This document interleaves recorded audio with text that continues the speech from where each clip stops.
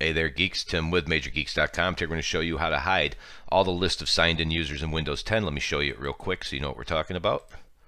Let's sign out. And we're going to sign back in. Now, as you know, at the bottom corner over here, you should have a list of all users.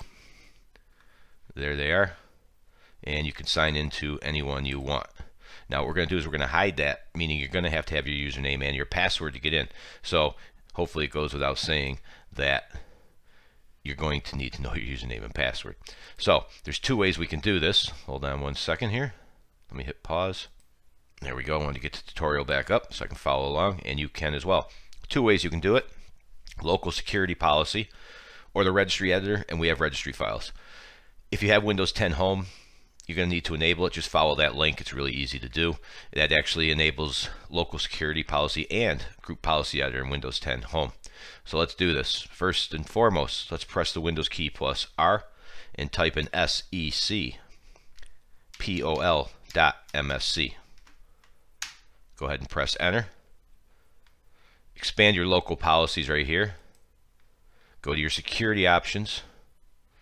And we're going to scroll. You can see it's alphabetical. We want to find interactive login. Don't display last signed in. Right there. You see it's disabled, so we just double click it.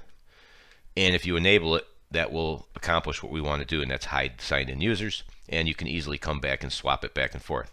However, I find the registry files a little bit easier. So you'll come down here, download it right there. I'll put the link in the video for you right here. And click download now, and you'll get the registry files. You'll want to extract them to a folder. And once you've done that, there's two files in there: hide, show.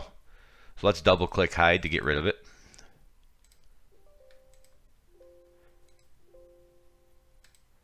That's it. Now let's try and sign out.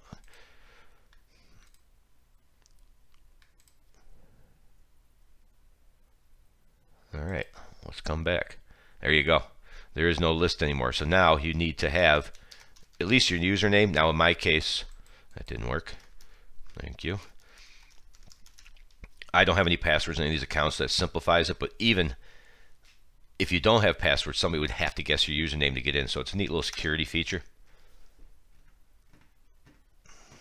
There you go.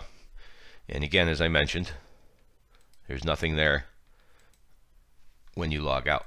Piece of cake. So that's a nice little security feature. Internet cafes, maybe offices, stuff like that, where you want to kind of lock people out of another account, and say the administrator account, which allows that account to manage everything.